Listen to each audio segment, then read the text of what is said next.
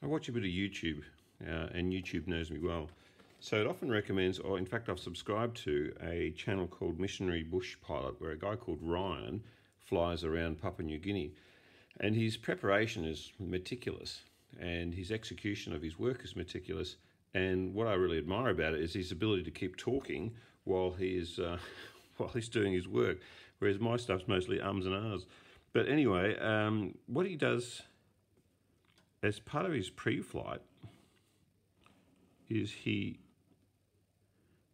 has this panel with, I think, 8 switches on it.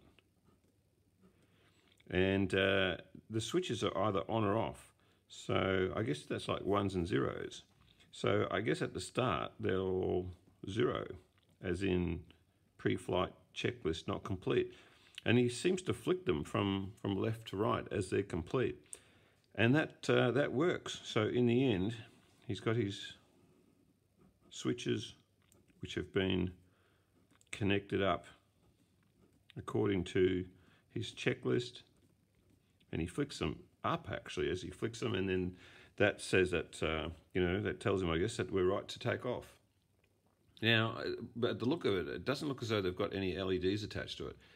So I was thinking about how could you connect these up in such a way that you were, you had your switches, and at the end, some LED went off and said, you know what, you're good to go.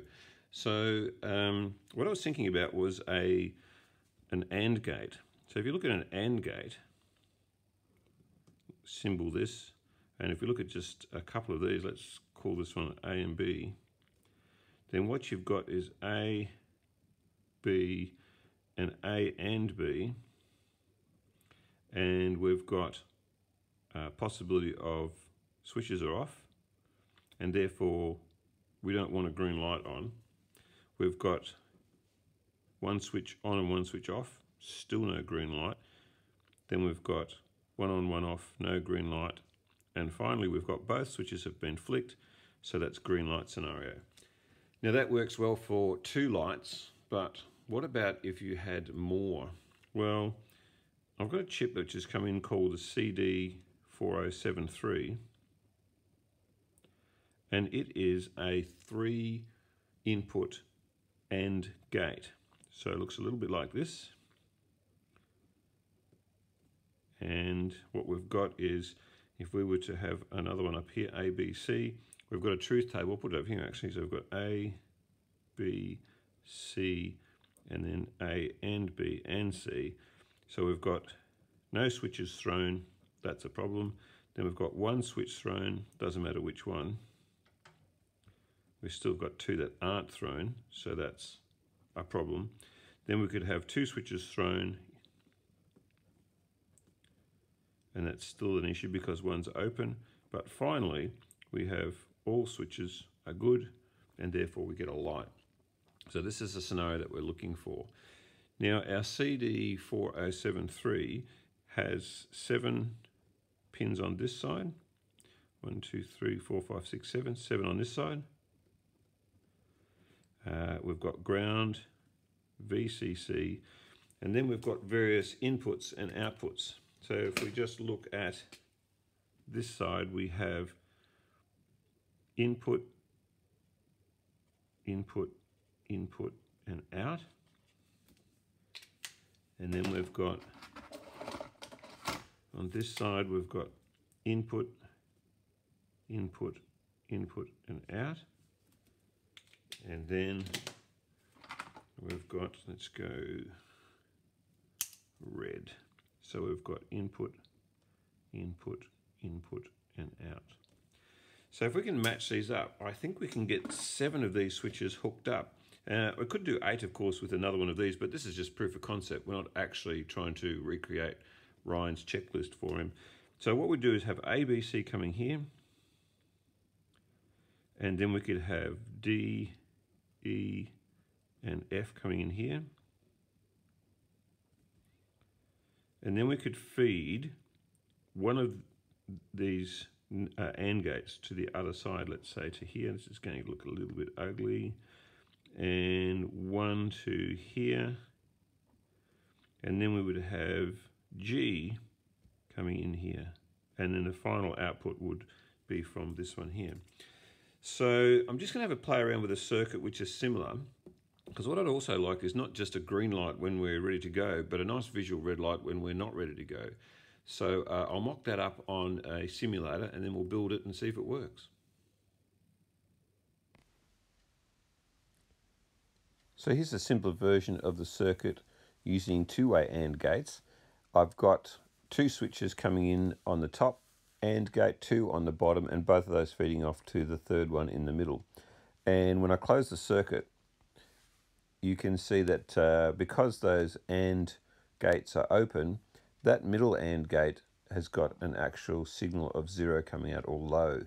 And using a transistor, I've just made that into a NOT gate so that we can have a red LED saying that basically all of those switches are open. So that's what's happening there. Now as we start to close these, what we'll see is that two switches closed, that's still a red light, but when we close the last two, we now have that middle AND gate producing a high or a 1. That activates the transistor on the side here. This is an NPN, and that means that we have a flow through the LED at the top, which is a green, and that means that if this is being used as a circuit to show that all those switches are closed, then that's what happens. We could feed that signal onto anywhere, but at the moment it's just switching a green LED. As soon as you open one of those switches up, then it goes back to the red LED, and that's sort of proof that this type of circuit will work. Now just breadboard it up, and we'll try it in real life. So here's the circuit on a breadboard. It's not complete as yet, but we've got our CD4073 on the end here. I've got 3 of the inputs connected up at the moment to switches, and we've got a 1K resistor array here. So we've got a common VCC going through 1K, so that should give us 5 volts, or whatever voltage we put through really, coming through. If the switch is on, that should overcome the 100K pull down resistors that I've got, and that should be the input going to high or 1. And on this side, I've got firstly, we've got a 1K resistor, so I'm going to have to connect this up to output. I guess it'll be the output on this side eventually. 1K coming in, a 10K pull down resistor, and then that is the gate for this SS8050. And it's set up to be a NOT gate. So we've got VCC coming in to the collector, and then we've got this going out at the bottom here. So the idea is if there's a 0 signal coming in, then this will be a 1 signal coming out. But then as soon as this is a 1 signal at the bottom here, then this will just flow through from our VCC to our ground, and this red light will go out. On the other hand, continuing it through via this orange one, and again we've got 1K to the base, and we've got 10K pull down, then this SS8050, this is an NPN BJT transistor, that will switch this on, and this time we're coming the other way, so this is connected up to the VCC, and then flows through here and down to ground on the other side. So if we're getting a 1 signal indicating that all of these switches are on, then that should be green light and good to go. So I'm just going to put a few more 100K pull-up resistors on this side, make a few connections, and then we'll test the circuit. So here's our circuit breadboarded up. I've added all of the pull-down resistors, 100K pull-down resistors for each of the inputs. And so let's just go through. So switch 1, 2, and 3 are connected up to this side of the IC, and then we've got the output from that going to the 3 input AND gate on the other side.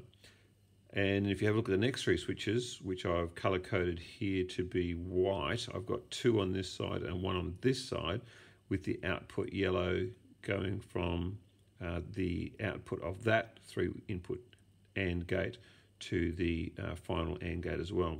So if all these first three switches are on, then there's a 1 that goes to this AND gate. If all these three switches are on, then there's a 1 signal going to the final AND gate. And then we've got, I guess rather dramatically, the last switch here, which is number 7 here, coming in as well. So if there's no signal coming out of all of that, so in other words, one or all of these switches are off, then the NOT gate should make this red light go on. So let's just test that. So we'll put in 6 volts or thereabouts coming in, 5.8, and we do indeed have a signal saying that there's a problem. So what we'll now do is we'll just simulate going through each of those switches and turning them on. So this is our pre-flight check. So that's electro-trimodulator, that's the flux capacitor, and so forth. So number 4, 5, 6, and our final switch is 7.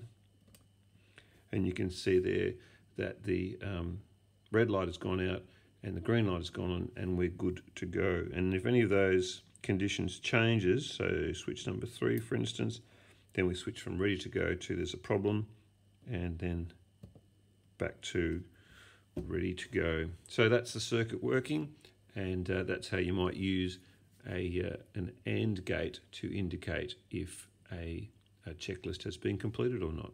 See you next time. If that plane leaves the ground and you're not with him, you'll regret it. Maybe not today, maybe not tomorrow, but soon and for the rest of your life. But what about us? We'll always have Paris.